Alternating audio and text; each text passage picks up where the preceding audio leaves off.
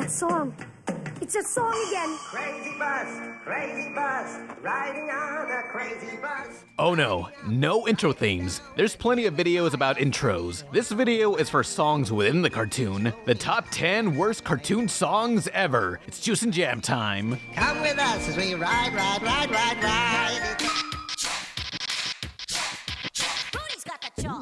Put your cock in a cone, it's Chalk Zone, a fun idea for a cartoon where Rudy to Booty, that's his real name, can enter a world where every drawing that was erased has come to life. And what's more appropriate to fit in this world of the erased than a one-hit wonder band? Who let the dogs out? Who let the dogs out? Who let the dogs out? That was the Gangnam Style of the 2000s. The Baha Men, or as they're called in this episode, the Ha-Ha Men, join Rudy and his friends on a quest in the Ha-Hamas. Awful. They thankfully restrained themselves from using Who Let the Dogs Out in favor of their other song that didn't go anywhere, Lime and the Coconut.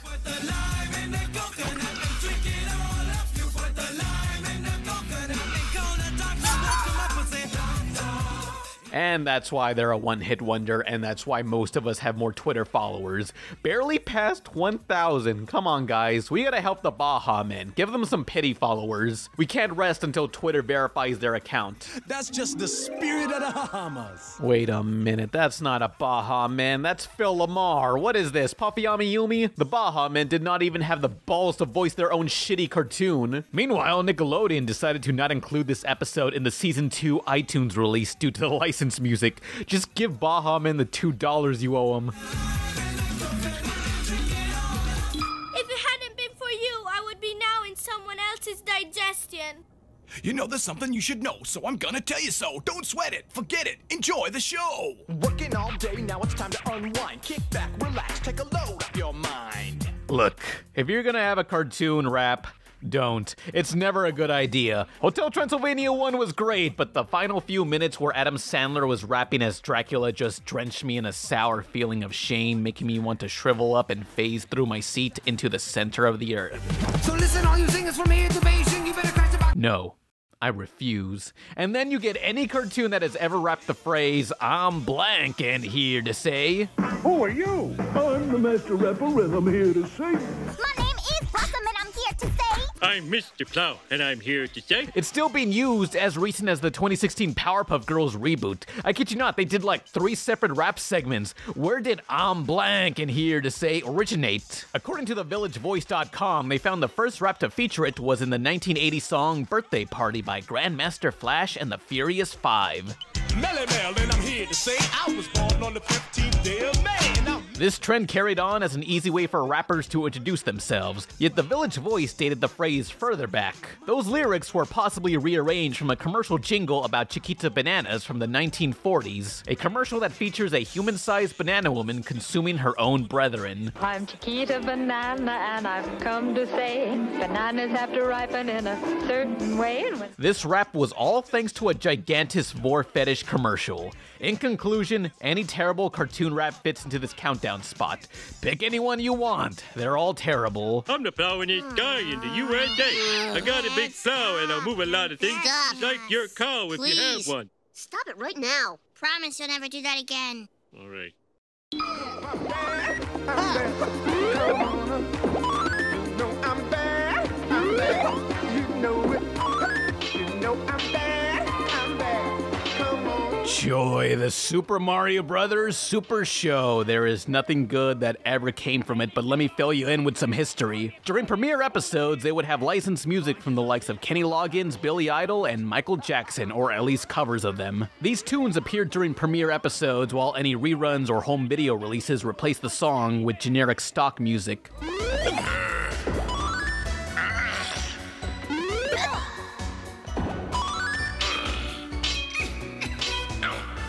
That one Koopa is a little too happy about being stepped on by Peach. I'm not a pervert. I just was looking for Turbo Man doll. But for reasons I can't fathom, on the official Shout Factory DVD, the one licensed song still left in was a cover of Jungle Love, written by God herself and passed down to the motherfucking time. I mean the guys in that Prince movie? Yeah, Purple Rain.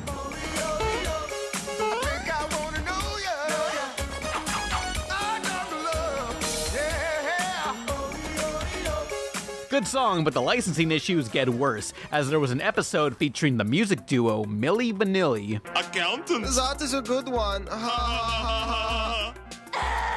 Yes, that was a real music group who were later outed for lip-syncing songs sung by other people. This episode had the Mario gang going to see them in concert while Millie performed Blame It on the Rain. Blame it on the rain. Blame it on the sky. This setup collides with the villain Bowser, or King Koopa as he was known at the time, to crash the concert. Blame it on the rain? Blame it on King Koopa! In later releases, they used that same replacement song that did not even contain vocals. They're lip-syncing to nothing. That, or this is one impressive a cappella performance.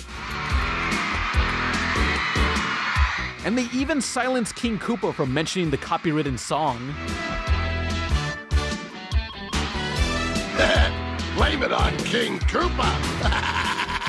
As the series chugged along to the later seasons, they gave up on licensed music altogether, and instead had original music sung by the Koopa Kids, the main villain's spoiled lizard children. I don't know why they did this, but I wanted to stop.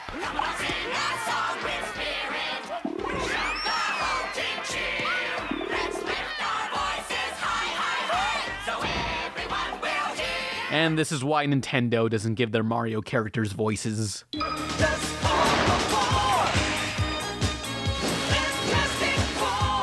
Well, fan-frickin-tastic, it's the Fantastic Foursome. Outside the comics, nothing good has ever come from them, especially not what I'm about to show you. I've sent people this before who refuse to believe it's real, but I saw it on TV myself. The Human Torch singing in episode 11 of the 1994 cartoon.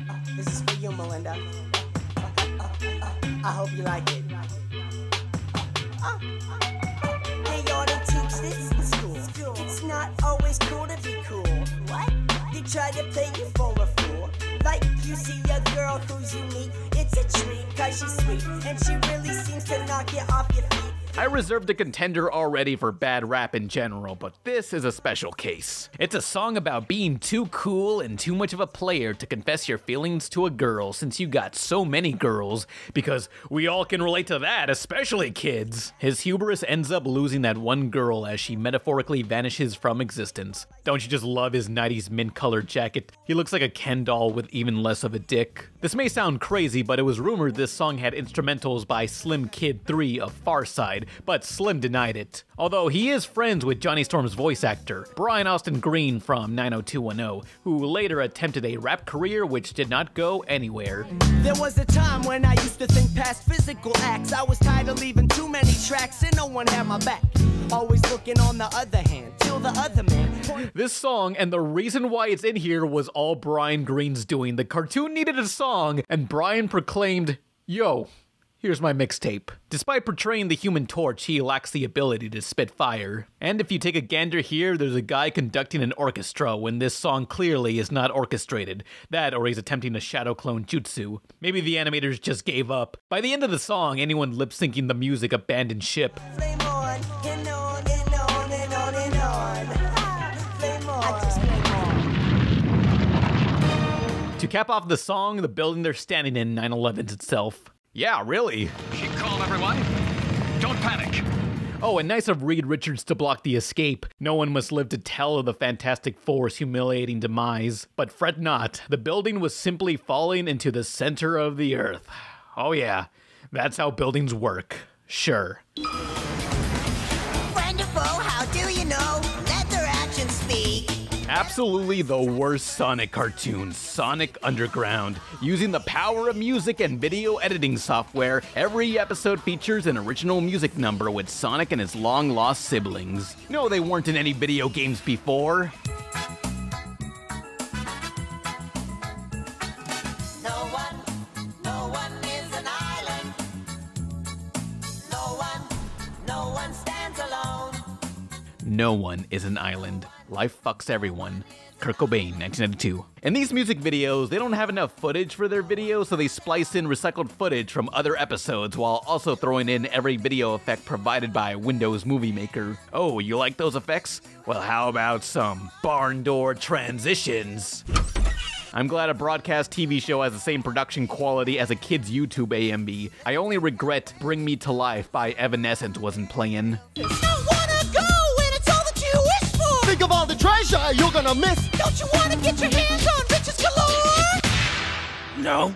Why does every video game cartoon have to include crappy musical numbers? We're scrapping the bottom of the barrel of monkeys with Donkey Kong Country. Emphasis on cunt. Hey, this is pretty sophisticated animation for the time, using motion capture suits on TV animation. That's real advanced, but as we learned with every Robert Zemeckis film, motion capture animation is that of a turd in a toilet. Floaty and shitty. To compensate, let's throw in a song each episode. Not just one song, maybe 2 songs per episode. How generous. No gamer has suffered until they've heard DK sing Our Love is Stronger Than a Golden Banana. I'd shower you with coconut cream pies. Thank the gods Nintendo approved of a song insinuating this monkey's gonna bukkake all over his love interest. I'm only thankful these CG artists could not animate liquids in 1997, otherwise they'd be happy to show us the lewd act. It was the 90s after all, a time when Rocko's Modern Life got away with hardcore sex decapitation scenes. Truly, those were the days. Our love is stronger than a golden banana. We'll be back after these messages. Banana shake, banana muffin, banana pie. Donkey Kong is taking a break, but he'll be right back. Then more monkey business is on the way with 3 Friends and Jerry. Followed by the kids from room 402, right here on Fox.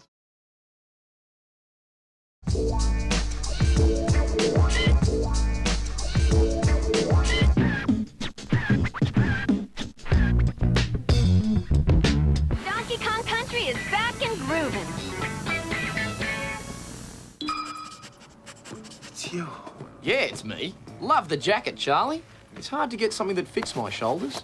Nice. Okay, this movie is live action, but this stupid animated segment counts. 2003's Kangaroo Jack. They advertised this entire film around this animated dream sequence, tricking kids into thinking the whole movie would be about a rapping animated kangaroo. But no, it's a movie about these 2 guys on a trip to Australia on the run from the mafia while they hunt a regular kangaroo that only sung in a short dream sequence. You can talk. And I can sing.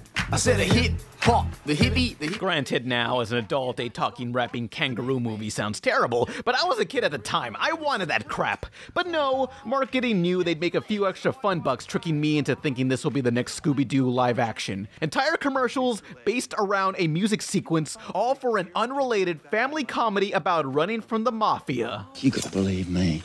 I'm gonna carve you up piece by piece. Family comedy. In short, the cartoon music sequence isn't inherently terrible, just the way it was advertised. Call Free Willy!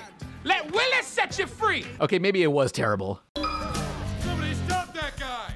I'm the kind of guy who can't stand a holiday, so I drink them all away, that's me. It's not just one night. It's Adam Sandler and 8, count 'em, 8 crazy nights. A 2D animated Hanukkah film animated by much of the same crew slowly dying of radiation poisoning from the financial bomb that was the Iron Giant. While it's still a crude comedy, the animation is far beyond the typical adult cartoon. And just like a holiday special, there's some pretty good songs written and performed by Adam Sandler. But there's one tune I'd like to call out, the song Let It Out Davy.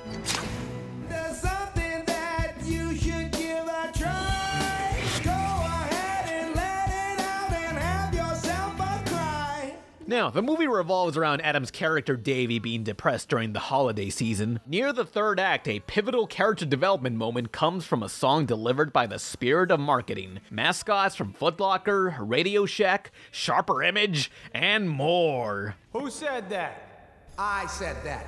Everybody wake up! This is not a rehearsal. Numbnuts is here.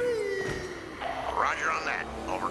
Let's do this, people! Not a childhood friend, not the love interest, not a ghost of a family member, but advertisements change his ways. Imagine if in Christmas Story, Ronald McDonald came out of the TV to tell Ralphie not to fire his gun. That would just be inaccurate. Whenever Ronald McDonald came out of my TV, he usually encourages me to lock and load. Adam's character wasn't exactly spiteful towards capitalism, so I don't know why these advertisements were here. Well, besides the obvious. My buddy Mr. Footlocker will warm your feet.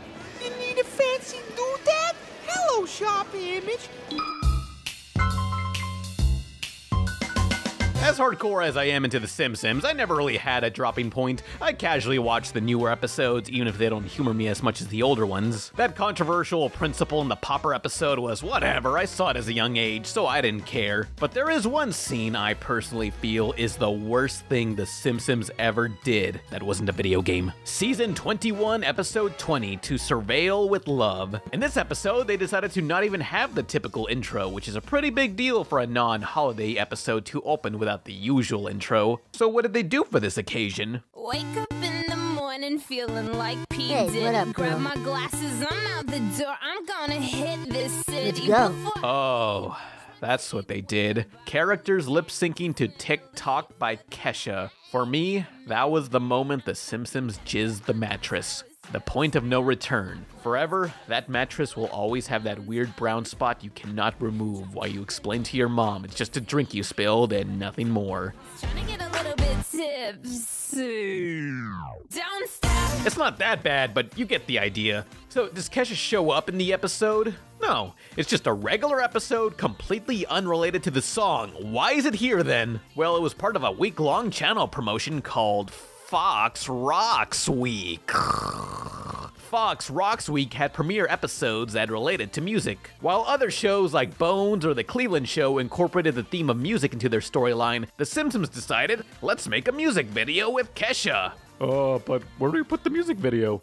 I don't know, just make it the show intro. Why? I don't know, just do it. The video is well animated, simulating one long tracking shot, but it's just so out of place. Like, I prefer it if Kesha made an original song for The Simpsons rather than, hey, this song's popular, make it the intro for an episode. It feels like an executive forced this in.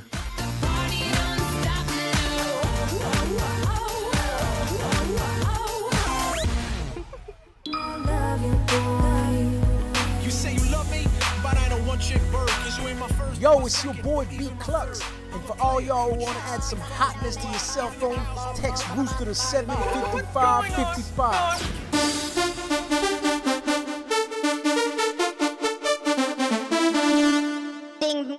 So, how many of you remember Jamster? Hey, it counts as cartoon music. This is what we did before iPhones, back when we had to text a keyword to a machine and receive a single ringtone or wallpaper. Commercials for these would air all the time at 3 a.m., or as I call that airtime, unemployment television. What the Jamster commercials didn't make clear is that you weren't just buying a one-off download, you were really paying a monthly fee for a subscription service no one knew how to get out of, no matter how much you begged. The most infamous of the Jamster ringers was the Crazy Frog, who beatboxed 80s music, and I'm not making this up, had a penis in his original design. Ding ding ding ding ding ding ding ding ding dum dum bum bum bum bum bum bum bum bum bum bum. Crazy Frog terrorized much of Europe in the 2000s with its popularity, and I'd make his music #1 on this list until I stumbled onto a far worse Jamster mascot. No words, just watch.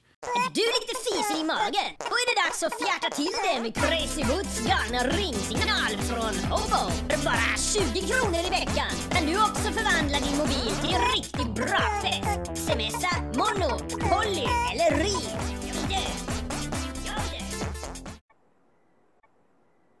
What the hell was that?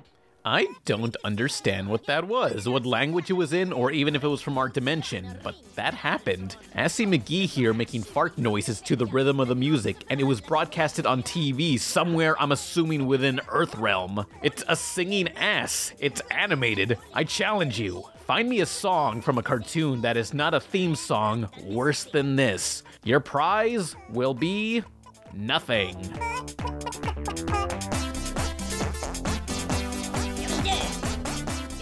Don't you want a rematch? Ding ding.